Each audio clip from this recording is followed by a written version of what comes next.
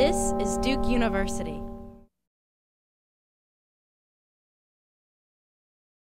The exhibition is a look at the record or albums in contemporary art over the last 50 years. And the idea is to look at the way that artists have looked at it as a transformative medium, have used it as a metaphor to discuss numerous topics, and have really never abandoned it even through the shift from the analog to the digital era. The exhibition opened the last Wednesday of August with a big DJ party and broad community representation. It was a great opportunity for them to interact with the artists. We had about 7 artists and catalog contributors here and gallerists and people who've really helped make the whole project come together.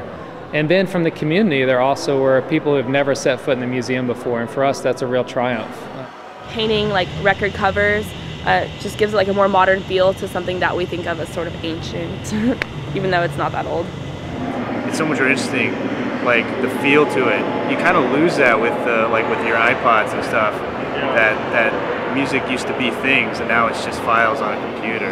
Many installations combine audio, visual, and interactive elements. It's essentially a studio album that I've been recording, and it's also a color field painting, and it's also a sculpture. If I wasn't doing an art exhibition with it, I would have loved to have pressed it on vinyl.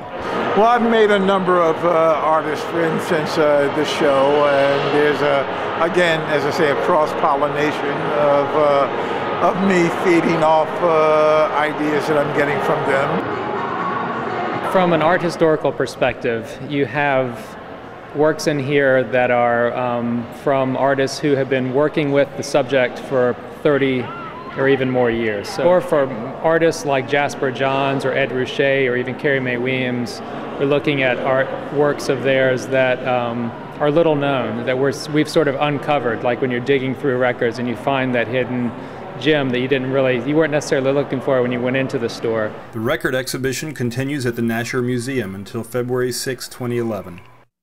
Produced by Duke University. Online at duke.edu.